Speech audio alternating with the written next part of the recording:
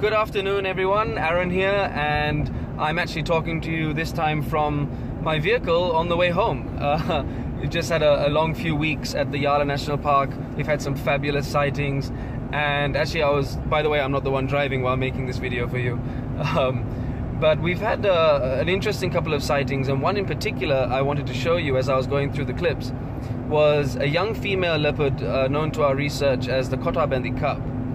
She was actually practicing hunting, and she was going after a peacock, which she unfortunately failed miserably. But we thought that the clip was quite funny. It was also a little bit educational, so we wanted to share. So here it is. Enjoy. Her head is down to shoulder level. That's typical hunting behavior.